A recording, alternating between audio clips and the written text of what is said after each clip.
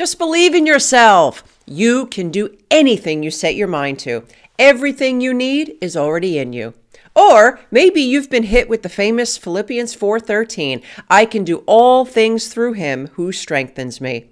Hey, my friend, welcome back to another edition of the Building Faith Podcast. I'm your host, Kris Reece, and it is my mission, as always, to provide you with biblical solutions to life's tough challenges. There's no shortage of pithy statements designed to encourage you to let your inner confidence roar. There's only one problem. They don't work. Look, not because they're not true, well, some of them aren't, but it's mostly because they don't address the core of the issue. If confidence were simply a matter of changing the words that you speak, we wouldn't have a worldwide epidemic of insecurity and low self-esteem. Without the right confidence, your purpose can go unfilled, and you can live way below your potential. So today, I want to talk to you about the 6 steps to building a biblical confidence that can conquer anything. But first, I want you to ask yourself 2 important questions. Question number 1, what do I want confidence in? Is it in your ability to perform a certain task? For example, to sing, to talk to strangers, maybe to be able to build a cabinet? I don't know. You see, oftentimes the areas that we think we need confidence, we really don't, because what we really need is skill. And that's good news because all skills are learnable. And question number 2, what do I want to do with this confidence? What is the purpose of your confidence? Do you just want it so you can feel good? Do you have a goal that has been sitting on the shelf because you're waiting for the confidence to step out? In this case, it's actually not confidence that you need. It's more discipline that you're looking for. You see, Moses didn't feel good about his ability to do what God called him to do, but he moved forward anyway. Because here's the thing, there are a few problems that you're going to encounter when it comes to confidence. Number 1, confidence is not something that will just come upon you. So if you're waiting to feel confident before you do something, you're likely going to be waiting for a really long time.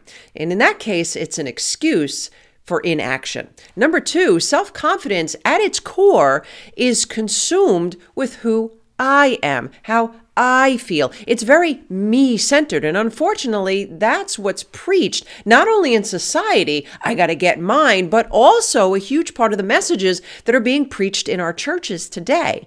God wants to give you, God wants to bless you, God has something amazing for you. And while all these statements are true, unfortunately, the church has made the focus all about you.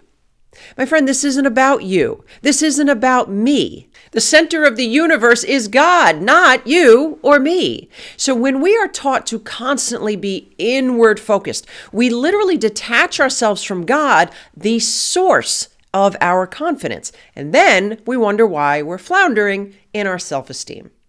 My friend, you will have confidence in you when you have confidence in your Creator. So let's talk today about the 6 steps that you need to build confidence that can conquer anything. Step number 1, stop comparing. 2 Corinthians 10:12 tells us that comparing ourselves to others is ignorant. When you compare your accomplishment with someone else's, you're only seeing the surface of their lives, not the full reality. And even if they are truly prospering, it's irrelevant as your purpose and your life are unique to you. And look, there's nothing wrong with letting others motivate you. At one time, the 4-minute mile seemed absolutely impossible, but once Roger Bannister achieved it in 1954, many more followed after that. But I want you to keep your focus on your purpose in this life because you can't run someone else's race. Step number 2, raise your standard. Insecure people tend to flock together.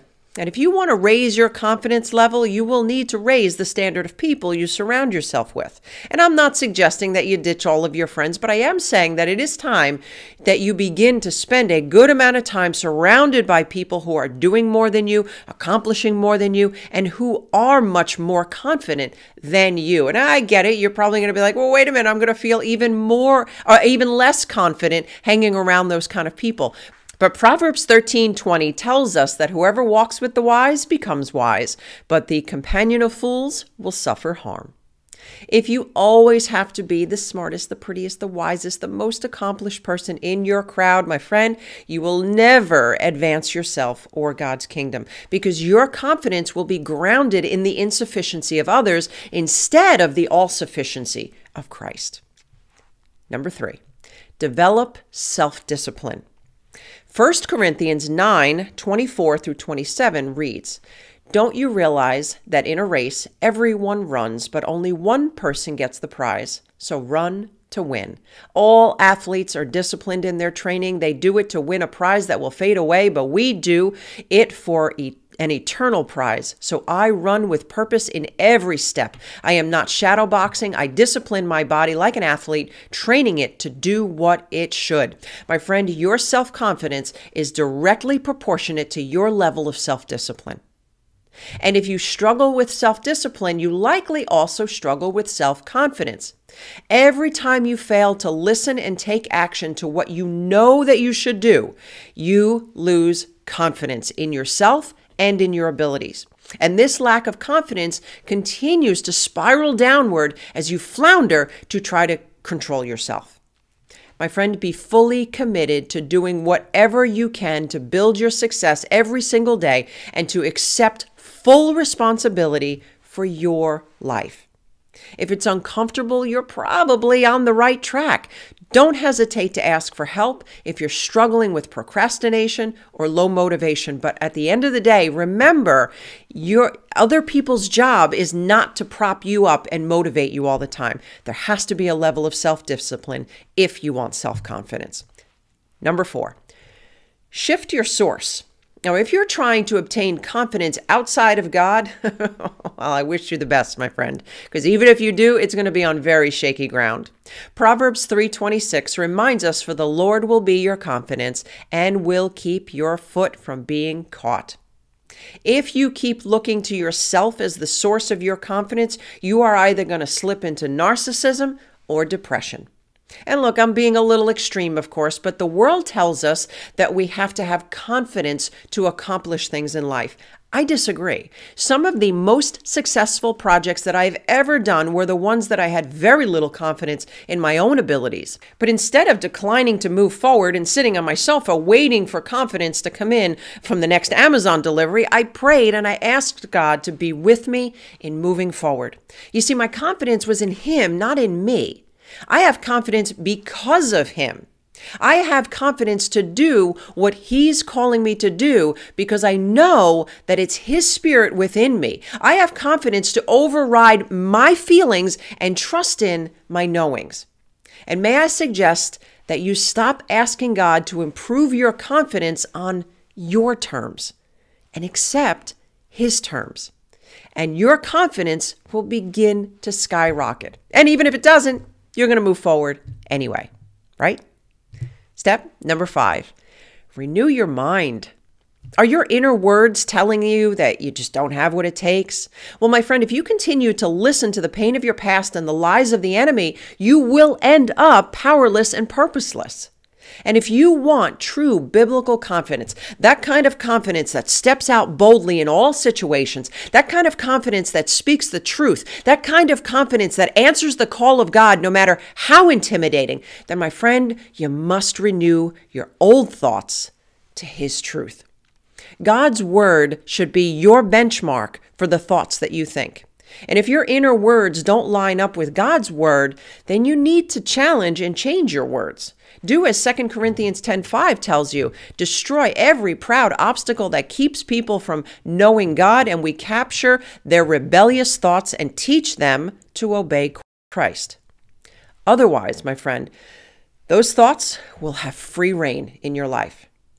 Give those negative, fearful thoughts free rein, and they will rule your life and ruin your confidence. And if you need help in learning how to lasso the lies that are bouncing around in your head, go ahead and check out my online course called Renew Your Mind. I will go ahead and include a link in the description section below. And number 6, embrace your God-given identity. My friend, you are fearfully and wonderfully made. Don't believe me? Go check out Psalm 139:14. It says, "For you formed my inward parts, you wove me in my mother's womb. I will give thanks to you, for I am fearfully and wonderfully made." Wonderful are your works, and my soul knows it full well.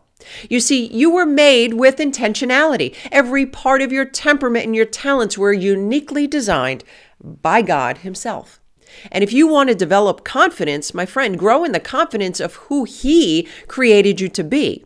If you want to know more about your unique temperament, I want to invite you to grab a copy of my free What's My Temperament guide to get you started. I'll include it in a link in the description section below. So, which step will you be taking first to start walking in confidence? Let me know in the comments below.